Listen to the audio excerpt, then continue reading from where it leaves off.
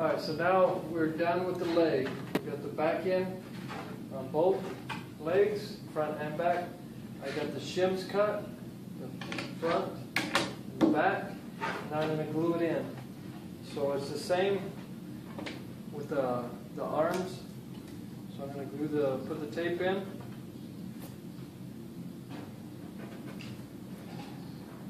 I'm going to glue this, set it down, and I'm going to tape it. Just like that. Take this one, same way. And clamp both ends. And I'm going to use the big metal ones, boom, boom, 2 of them. And that'll keep it down. So, now I run a bead right down the center. I line them up best I can. Take them down, clamp them down.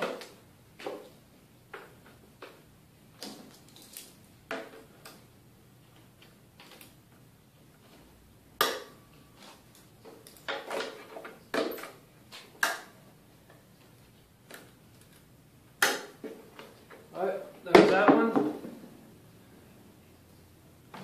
Now, the other one, the other back one. So again, I'm going to get some tape. Put some tape in.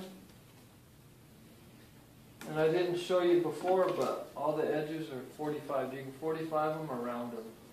Whatever one you choose. I like the 45s.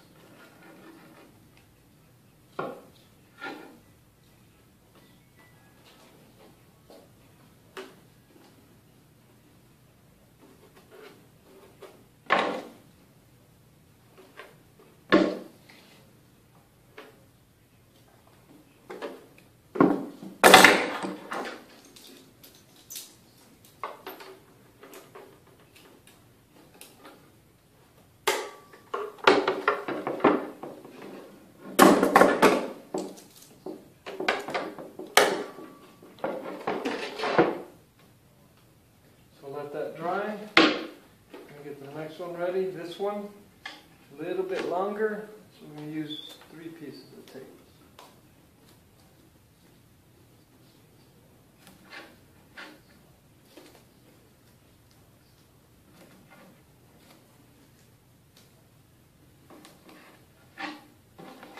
I'll go ahead and tape the other one, get it ready.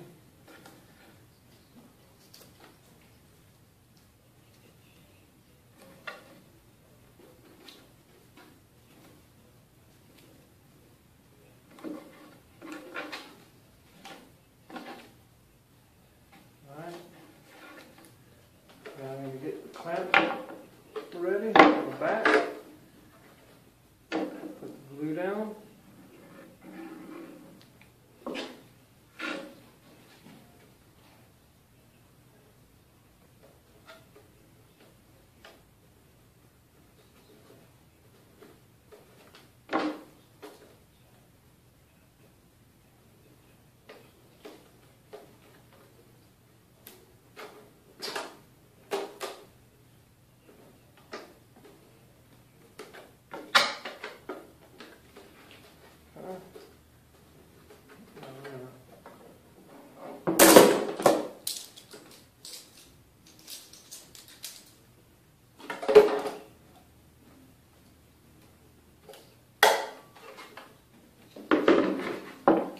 One down.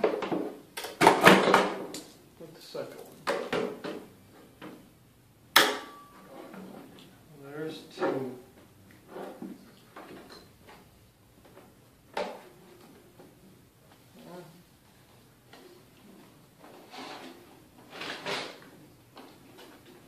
This one, I like to put a 3rd one sometimes right here.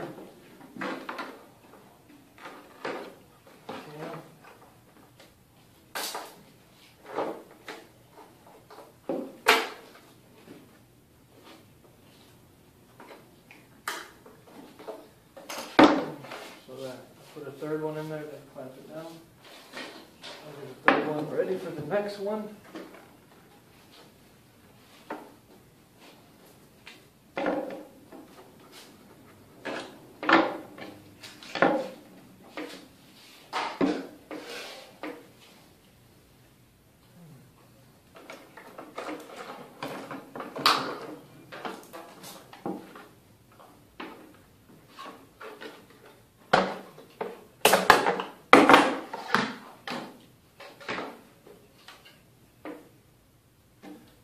Put the glue down.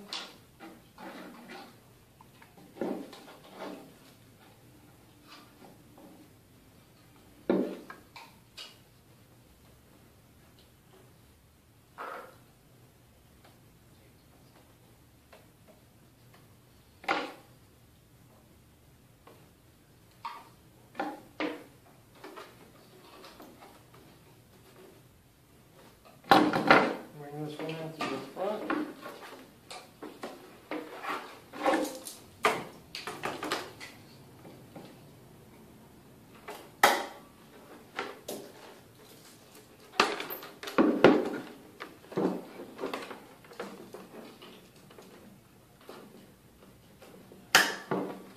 And there we go. Wait for that to dry. And the next piece will be this. The battery pack or the ammo knee, whatever you want to call it. And then we will do the shins. And all that's left after the shins will be the thermal detonator and then the hand guards. Alright, so we've got the inner shim and the outer strip on. So we got both of them on, front and back. This is the right leg. So now we're going to put the battery pack on. The battery pack goes right here. So I've already pre-drilled, I've already sanded it down, top and bottom. I've made the edge right here. Basically you just get something round. And you just go like that, and then it makes your edge. I've drilled holes in the top corner, both top corners. I got the beveled edge. So this is the top with the holes. Bottom is a curved edge. First thing you're going to do is, most people are going to want to put this on and say, okay, 1, 2, 3, 1, 2, 3. The 3 must be the middle. So let's put that one in the middle. But if you look at here, it's crooked because this part is way over here. This other part is only right here. So we're here and here. That's crooked. We want it to be half and half. So what we're going to do is we're going to bring both the ends to where they meet pretty close. See where they're half and half? So this middle one is not exactly in the middle of the shim, but that's okay.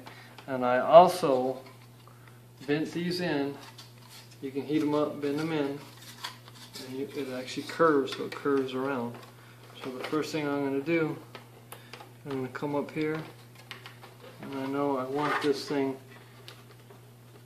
right here. So you clamp it? So I'm going to make a hole. So that end's going to go there. And this one's going to come over here. Actually, I'm going to come over this a little bit more. So we want it to be in this raised part of the leg. We don't want this to be, yes, it looks better straight. See how straight it is and see where this is at? But that's not how it was in the movie. That's not how it was in the movie. It was like this in the movie. So yes, some people might not like it, but if you want it to be actually accurate, that's what you have to do. So I got the hole. So now I know where I need the first one. So the first one's easy because it's not on. Once I actually put it in, secure it in, I can wrap it around and then I can poke or make a hole where my next one's going to be. This is what I'm going to use. It's called a pop rivet. So it's not a rivet, and it just basically goes in and then you crimp it together. So they're two pieces. You're supposed to hammer them, but I found this is much easier. Now let me make a hole and then I'll show you.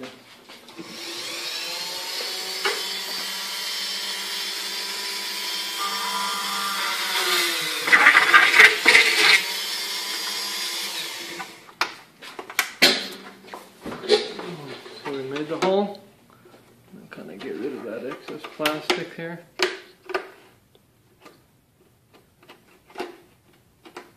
Okay, so the plastics are gone. That drill is just right to where it fits right in. So we're going to put it in. Outside one, put in the inside one. It's going to stick through here. You're going to get this one. I'm going to pop it in. Just snaps in. So right now it's really loose. You can see how much play it has. And it will easily pop off. So what most people do is they set it down onto a hard surface, and then they use a hammer and they hammer it.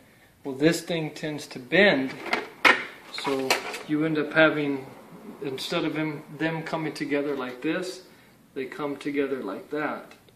So I'm going to simultaneously push on both ends together, so in essence they'll go like that. They might move a little bit, but it's not going to be a lot. So I open them up. Is that going to mark up the rivet? Shouldn't you use that? No, it's not going to mark up the rivet.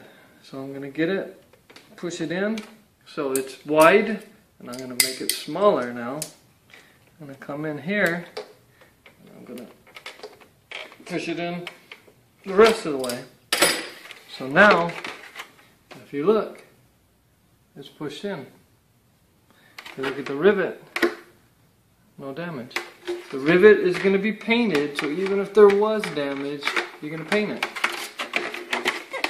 So now you're going to come over here, you're going to get this piece, it's going to come right in line with that. Come over here, and push it down. You're going to draw your line. So I know I want it right here. So once I put it on, it just goes right on. So now I'm going to drill a hole.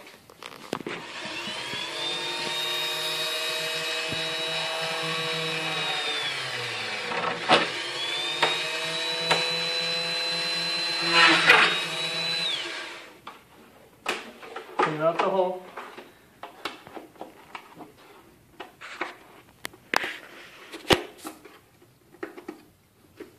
Alright, so instead of me putting it on here and having all that pressure, I'm just going to bring it around this way. And I'm going to snap it in. Snap it in through the hole. Put the other piece on. Snap it in. Open up my pliers. Do the same thing as the other side. Push it in. Close them. Do it one more time. There you go. They're both in. You bring it around front, and there it is. Done.